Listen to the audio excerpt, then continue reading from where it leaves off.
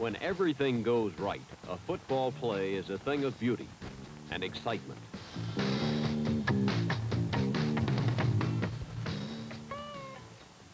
But the good moments don't come easily. Getting ready to make the play picture perfect on Saturday is rough and tough, mentally and physically.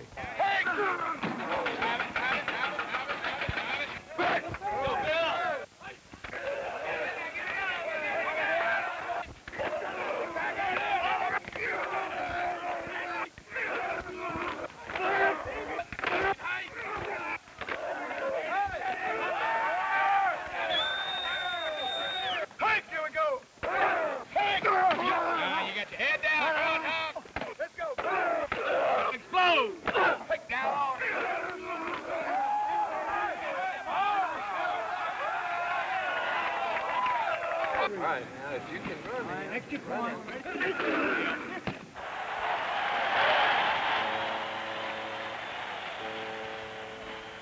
For some ball fans, the moment most remembered from 1972 was a moment of shock. A victory over Alabama turned into a defeat. The Tide's Terry Davis runs for a touchdown. Alabama scores twice in the final 2 minutes to overtake the Vols. A moment of shock and frustration. And this, I believe, is the bitterest frustration that I've ever gone through, at least in the football sense anyway. One of the low points of my career was after the Alabama game. And then one of the high points was seeing men come back after defeat like that, come back to finish up the season and play a great bowl game.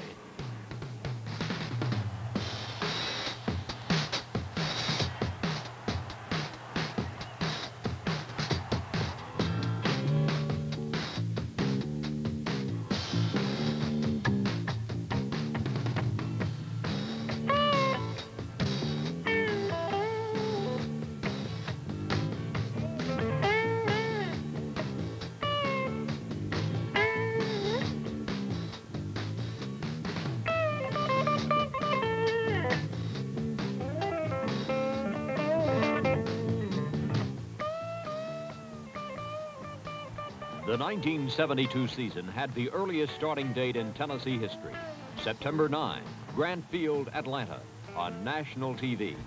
Tennessee against rejuvenated Georgia Tech, fired up under a new coaching staff.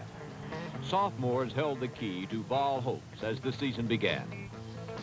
The Vol offense shows men in motion, shifts, and moves the ball consistently, like on this pass from sophomore quarterback Condredge Holloway to Oak Ridge, Tennessee's Emendorfer.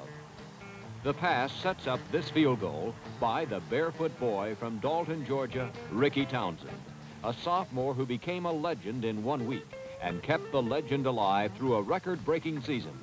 Tennessee leads Georgia Tech 3-0. Holloway is extra sharp on offense, but this play, an offensive mistake, might well have been Holloway's biggest play of the year. Tex McKenzie intercepts Holloway's pass in the flat and appears on his way to a Georgia Tech touchdown. But wait, that's Holloway streaking downfield to catch him from behind, and Tech has to settle for a field goal instead of a touchdown. The Vol offense is rolling again. Bill Rudder, playing tailback in this game, hits the middle, then slips to the outside and pounds into the end zone from 7 yards away to give the Vols a 10-point lead. Once again, Bill Rudder, named TV Back of the Week in the game, is in the spotlight. Only this time, the Winchester, Tennessee junior makes a rare passing effort, complete for a touchdown to junior Chip Howard from Knoxville, and the Vols are off and running. In the fourth quarter, junior Gary Valbuena is at quarterback, and he shows his rifle arm on this scoring pass to Love, as the Vols roll to an impressive season-opening 34-3 win over Georgia Tech. The Vol defense was most impressive against Tech, too. Captain Jamie Rotella talks with ex-Vol Joe Thompson about Tennessee's defensive strategy. Fans look at the Tennessee defense, and it looks a little soft in the middle. Can you explain a little something about what you're trying to do with the look in there? Well, the reason for that is because usually we have 3 linebackers up in the middle, and it does look soft, but we figure, you know, we can give a team a few yards up the middle. That's not what's really going to beat you. We're mainly concerned with taking away the pass and taking away the outside game, and then then on short yardage, we come up with a short yardage defense to take the run away from them. So we will give them a few yards up the middle. Then the captain talks about the Vol offense. Our offense this year controlled the ball a lot more and did give us a chance on defense to rest a lot more and to play better ball. If you look at each game, they did move the ball up and down the field. We controlled most of the games we played, so that's a credit to our offense.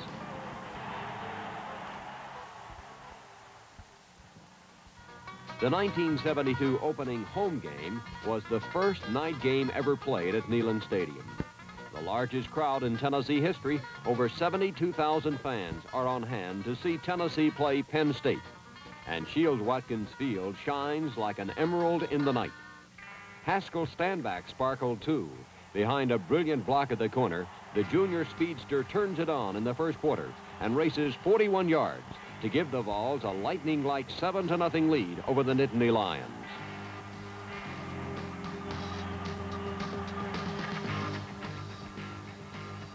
Penn State's All-America quarterback, John Hufnagel, an outstanding member of an outstanding team, faces a fierce Tennessee pass rush, is jarred by linebacker Eddie Wilson, Hufnagel fumbles, and Carl Johnson recovers to get the Vols in scoring position once more.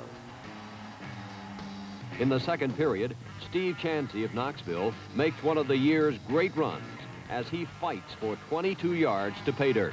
And the Vols open up a 21-0 halftime lead over Penn State. The Vols needed all those points and more because Penn State came back strong in the second half, gained the momentum, and closed the gap to 21-14. The pressure is definitely on the Tennessee offense to sustain a drive, to use the clock, to stop the Lion momentum, and to get some points. Holloway gets things moving on an 80-yard drive with this 19-yard fourth period pass to tight end Sonny Leach. The Vols continue the final period drive. 13 plays, more than 6 minutes.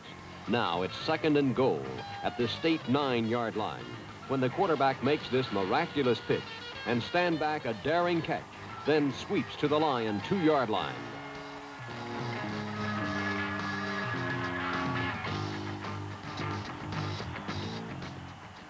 It's 3rd down and goal as Stanback swings around the left side for the touchdown, and Tennessee outbattles a fine Penn State 11, 28-21. 2 crucial games, 2 impressive wins. Coach Bill Battle reflects on what his concerns were before the season started. Well, the thing that I was, of course, obviously worried about was playing with a sophomore quarterback and some young players offensively. Senior members of the Vols voiced their opinions about Tennessee's offense in 1972. I felt like the most exciting part of our offense this year was the great amount of balance we had and the fact that we could score, we could drive the long drives, and we could put the ball in the end zone when we had to. We were really impressed with Condredge and Haskel. And I think the thing that excited me most about this group was that they were young. I mean, there was maybe a couple of seniors in the offensive line. There wasn't a senior in the backfield. Tennessee rolls to its 3rd win of the year over Wake Forest, 45-6.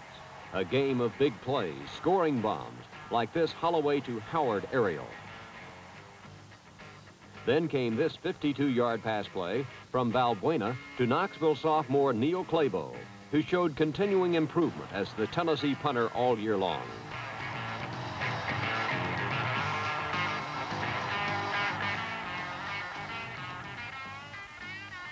But there was little time for celebration because the next Saturday it was on to Birmingham for the traditional battle with Auburn at Legion Field. The Tigers, always tough. But I knew when Auburn came on the field and Tennessee came on the field that the game would go to the 4th quarter, which it did. We went in there, I don't think we were overconfident. We went in there with a 3-0 record and played pretty good games against Penn State and Georgia Tech. Over 15,000 Tennessee fans were in Birmingham for the game, a game where field position was the key. Tennessee got good field position in the first quarter on this fumble recovery by Jamie Rotella at the Auburn 30. But the drive is thwarted by a 15-yard penalty against Tennessee, and then Auburn begins an 81-yard scoring drive. that carries into the second quarter. Auburn and its durable tailback, Terry Henley, 81 yards, 16 plays, 7 minutes. Henley carries the ball 10 consecutive times and ends the drive with this burst over left guard to give Auburn a 7-0 second quarter lead. Auburn gets only one first down in the second half, but this Valbuena to Chip Howard pass, a touchdown toss of 30 yards for the Vols in the fourth quarter, was not enough. Auburn upsets Tennessee 10-6. Well, we were all really shocked that we had lost the game. Football's a funny game, but I think the most important aspect of it is sometimes you're going to get knocked down, but you have to get back up. And if you don't, you'll never be a winner. The Vols are now 3-1 as they make their annual trip to Memphis. The offense looks potent again against Memphis State as Stanback gives the Vols an early lead with this 25-yard run. But the play to be remembered was an interception by Art Reynolds, linebacker from Cincinnati.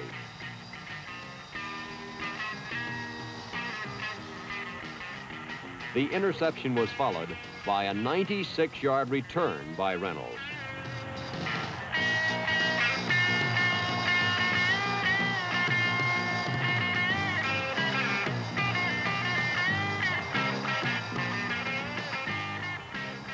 A convoy of swifter Vols lead Reynolds into the end zone, and Tennessee beats Memphis State 38-7.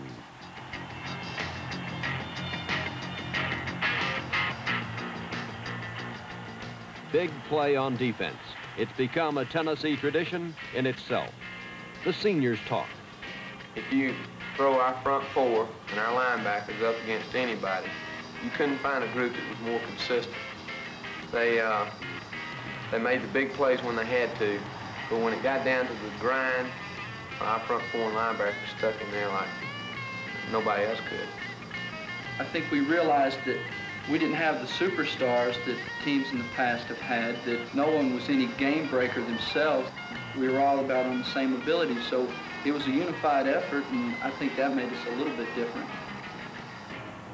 Just the feeling of knowing I was part of the team and had accomplished what we accomplished was a great feeling as a whole.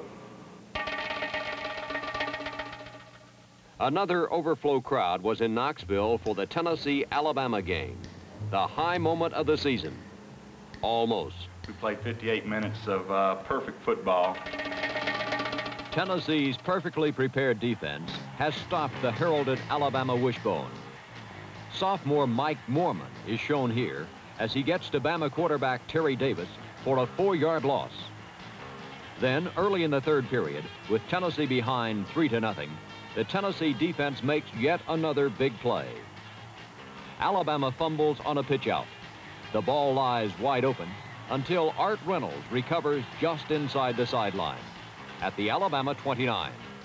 Stanback carries the ball 6 straight times, and on this 4th down play, the junior tailback powers his way for 8 yards to the Alabama 2. The Tide leads 3-0, but then on 2nd and goal, Holloway fakes, keeps himself, and slides into the end zone. Tennessee leads Alabama 7-3. The Vols are dominating the game on defense and offense as Stanback races 22 yards on this run. Key play in a drive which ended in a 36-yard field goal by Townsend to make the Tennessee lead 10-3. Then with 2 minutes to go, Steve Bisceglia sets up a tying Alabama touchdown with this bruising 27-yard run. And only 36 seconds later, Davis scores another Alabama touchdown. And the Tide turns defeat into victory over Tennessee 17-10. Coach Bill Battle. I think I tried to draw a comparison to maybe pick our team up a little bit, that this experience, although a very bitter pill to have to swallow, would have to be swallowed anyway because we couldn't give up. We had a long way to go yet in the season, and we had to maybe use this experience to help us and pull us closer together and enable us to go on to a successful season. And we ended up actually playing better ball towards the end of the season instead of where maybe another team might have quit after that Alabama loss.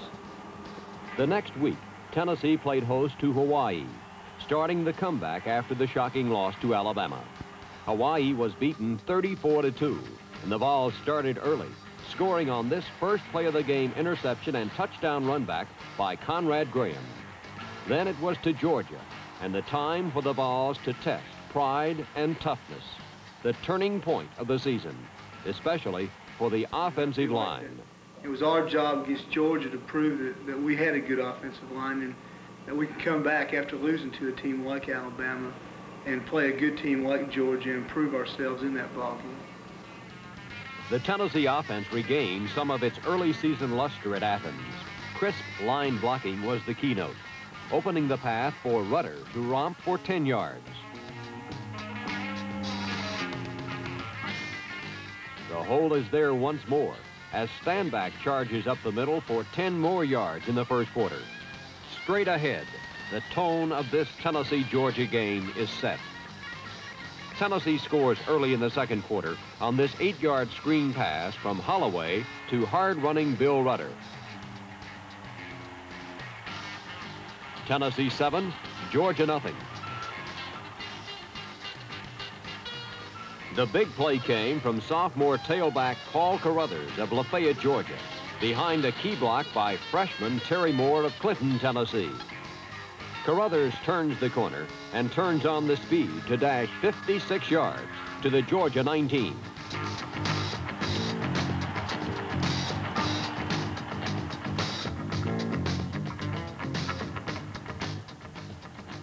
The touchdown comes on this 13-yard pass from Holloway to tight end Leach, and the Vols beat Georgia 14-0. Tennessee's record is now 6-2 as the Vols race on to Shields-Watkins Field through the giant T formed by the Pride of the Southland Band before another sellout crowd.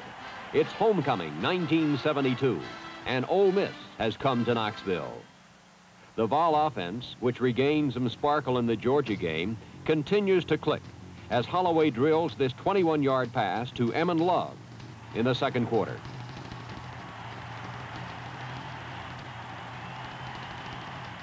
Five plays later, Stanback gets a brilliant block from Chansey, turns the corner, and culminates an 80-yard drive with this 16-yard touchdown run.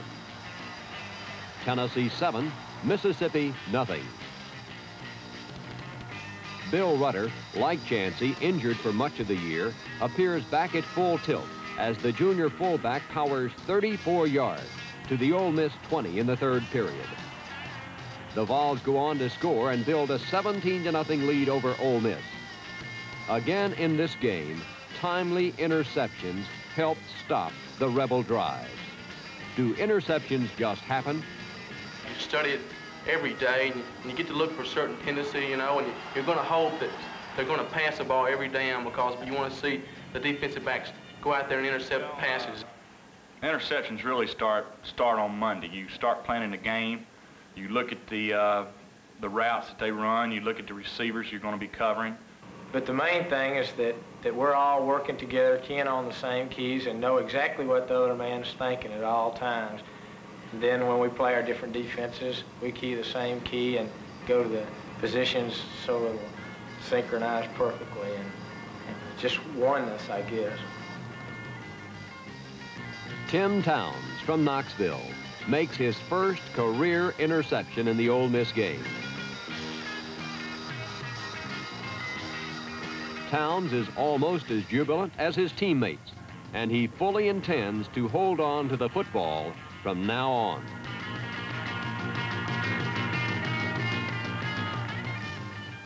Late in the game, Graham, who intercepts 7 passes in 1972, makes another big one to ensure Tennessee's shutout for the second straight week. Tennessee beats Ole Miss 17-0, and the Vols are 7-2 with 2 games to go. The 2 games left are the traditional battles with Kentucky and Vanderbilt. Tradition, a big part of Big Orange football. The things that have happened 40 and 50 years ago affect us very much now through how educated our fans have become to football and to winning football. And there's something about playing down there in front of 75,000 people every Saturday that kind of pumps adrenaline up and makes you play that much harder. I think that the fans who will go anywhere in the country to watch Tennessee play are very much a part of our success at Tennessee. Kentucky's record was 3-7, but the Wildcats played like it was 7-3 and grabbed a 7-0 lead over Tennessee. But the Vols stormed back. First on this 49-yard pass play from Holloway to Love in the first quarter, moving the ball from the Vol 40 to the Cat 11.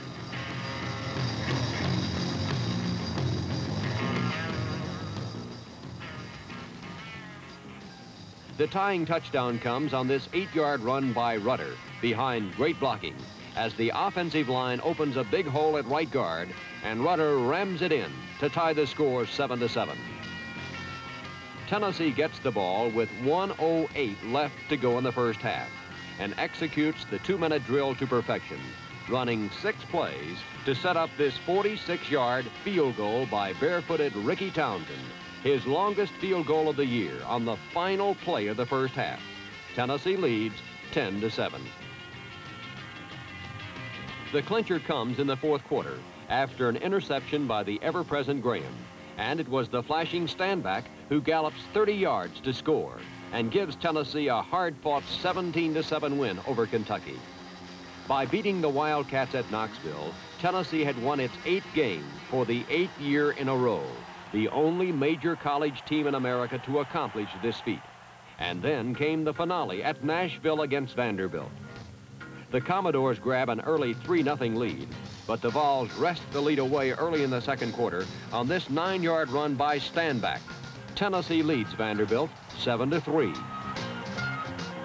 The Kannapolis Jr. gets his second touchdown moments later on this perfectly executed pitch from Holloway. Stanback sets a new season rushing record of 890 yards in this game. Vanderbilt comes back, closing the gap to 16-10. But the Tennessee offense mounts 2 fourth-period drives to ice the victory. This pass play is good for 39 yards to senior Dennis Chadwick of Decatur, Georgia.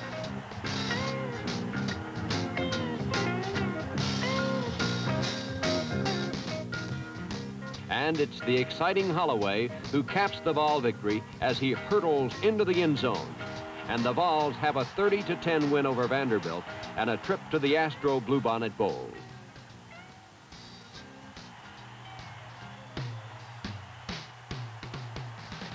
Over 15,000 Vol fans followed Tennessee to their 8th straight bowl, the Astro Bluebonnet Bowl at Houston's Astrodome. And just as the Vol offense startled a national TV audience in the season opener against Georgia Tech, so the Tennessee offense startled millions during the first half of the bowl game with nationally ranked LSU. After an LSU field goal, the kickoff is taken by Eddie Brown, the SEC's leading punt returner. And the Gill Tennessee Jr. gets the Vols started with this 40-yard kickoff return. Moments later, sophomore quarterback Condredge Holloway gives LSU and the fans signs of things to come in the game as he scrambles for a 12-yard gain. Holloway, SEC Sophomore of the Year from Huntsville, Alabama, connects on this screen pass to Haskel Stanback, and the junior tailback rips off 13 yards. Stanback's run sets up this touchdown pass from Holloway to senior Jimmy Young from Franklin, Kentucky, and Tennessee grabs a first period 7-3 lead over LSU. The Vol offense is sharp, and the Tennessee defense is quick and determined. Here is senior end Carl Johnson, a Palatka, Florida product, as he gets to LSU's All-America quarterback Burt Jones for an 8-yard loss. Defensive plays like this bottle up the Tigers early, so LSU is forced to punt, and the Vols are ready again for the big play, as once again Eddie Brown, this time behind a wall of blocking, returns the punt 37 yards, giving impetus to yet another Tennessee scoring drive. The razor-sharp Vol offense moves the ball swiftly, and the drive is capped by Holloway, who, with deft and deceptive daring do, dances 15 yards for the second first-quarter touchdown Tennessee 14, LSU 3. The Tennessee offensive blitz continues in the first half as once more the Vol defense throttles LSU. Here it's Bill Rudder, junior from Winchester, Tennessee, on a 21-yard screen pass and run. Tennessee's balanced attack continues into the second period as Stanback, all SEC tailback from Kannapolis, North Carolina, swings wide for an 18-yard gain at left end. And the Vols, leading 14-0, are threatening once more. The touchdown comes when Holloway, the darting sophomore, slips, slides, and slithers through grasping LSU defenders for the Vols' third first-half touchdown. And the score is Tennessee 21, LSU 3. But the second half sees a turnabout, and LSU closes the gap to 24-17 and appears en route to another score when this pass by Burt Jones is broken up by Conrad Graham. The defense comes up with another big play, and the offense controls the ball, stalls the clock, and Tennessee wins its third straight bowl championship and its 10th game of 1972. Coach Bill Battle accepts the Bluebonnet Bowl trophy. Holloway is named the outstanding back, and Carl Johnson the outstanding lineman in the game. So 1972 ended as it began for the Volunteers, on a high note of offensive excitement before another national TV audience.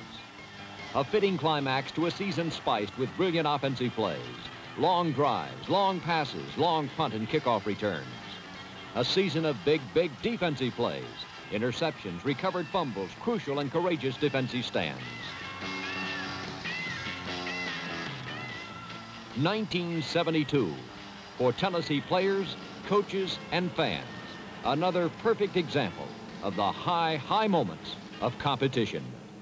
I guess the most exciting thing is just a few minutes or the last couple minutes of the Bluebonnet Bowl, and the things that flash back through your mind, really the players, the seniors particularly, but all the players who contributed, worked so hard, sacrificed so much, and paid such a great price to be there. It's probably the biggest thing, biggest high point, being able to finish the season as a winner. 1972 Vol seniors finished as winners. 3 bowl championships, Sugar, Liberty, Bluebonnet. A 3-year record of 31-5, in the top 10 every year. To play with pride, the tradition which does indeed make Tennessee football different from all the rest.